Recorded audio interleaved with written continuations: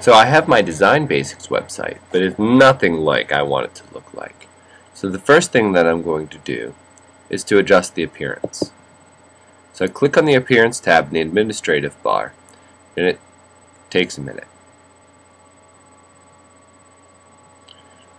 After a brief pause, you'll see that this new bar popped up on the bottom of my screen.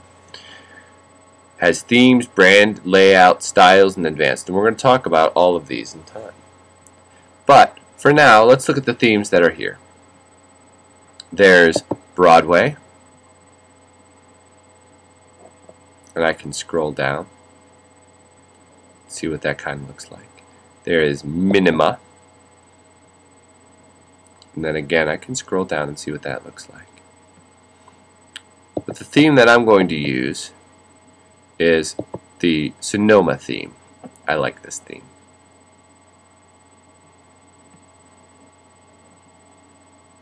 It's nice and blue. Now, a couple notes on themes.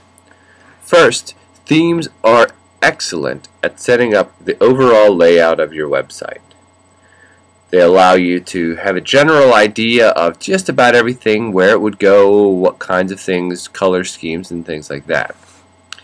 Themes are not so good at specific layout and individual, what I call nudging. If you want to nudge one part of your page one way or the other, themes are not good at that.